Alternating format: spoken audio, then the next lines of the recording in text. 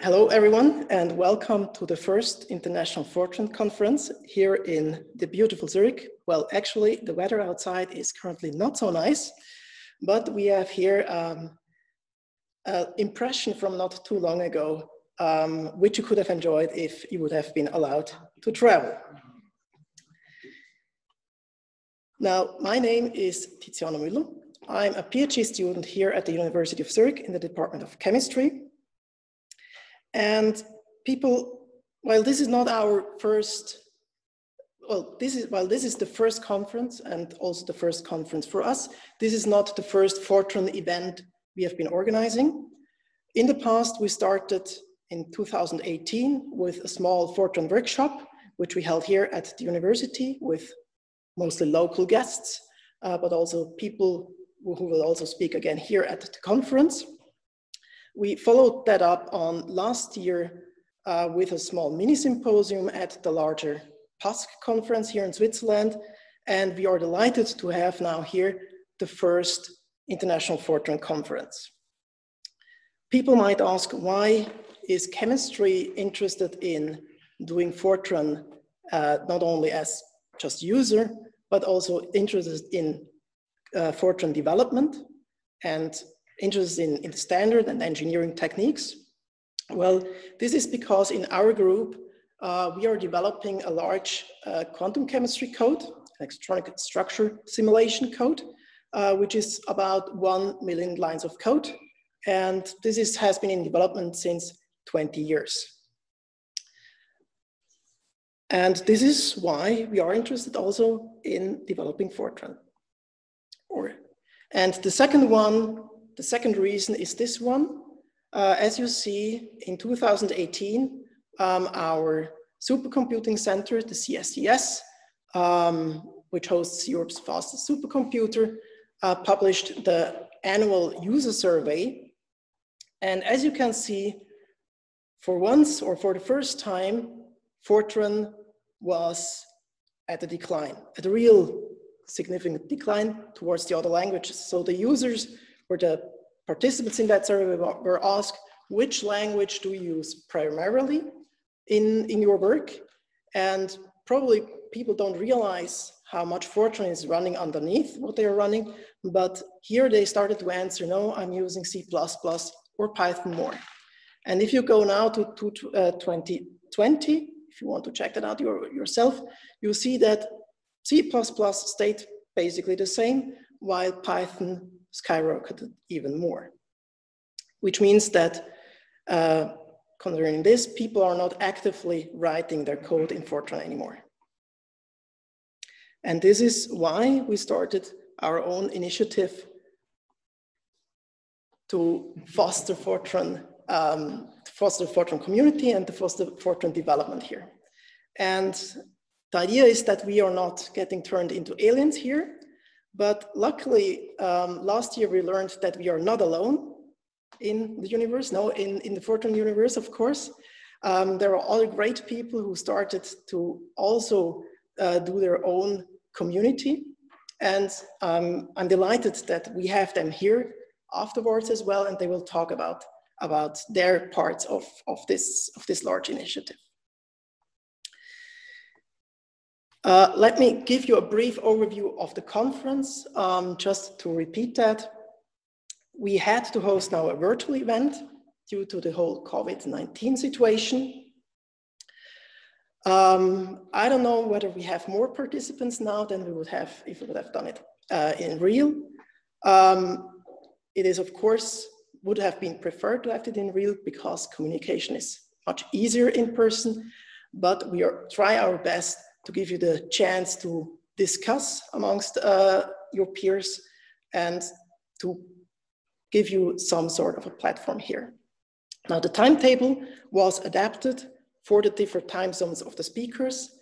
Our apologies to all people in Asia who now have to stay up really late to enjoy this live. But as you can probably already see, we are recording this and you should be able to, with a delay, be able to watch the talks afterwards. For the recording, again, we are not recording the gallery.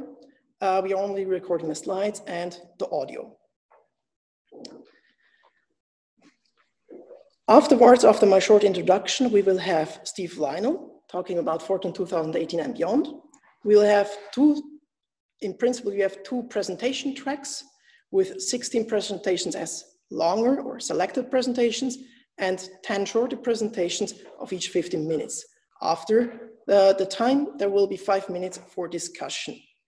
And thanks for the speaker as well at this point.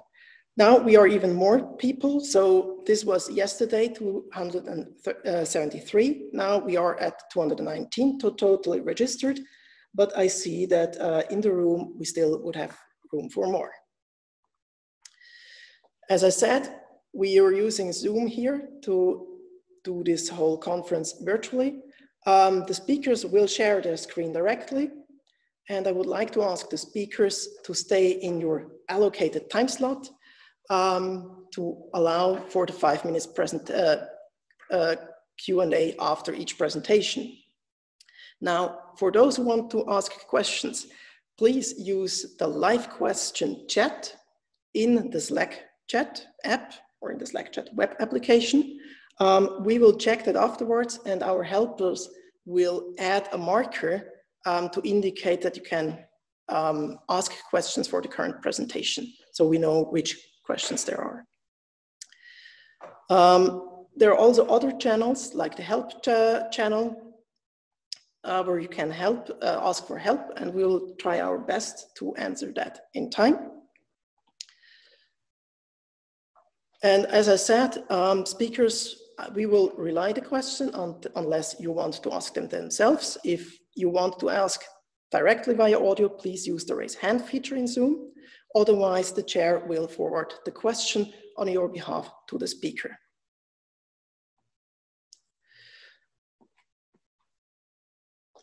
I would like at this point also say, well, this is not my brainchild alone, but I would like to acknowledge some people who have made this possible.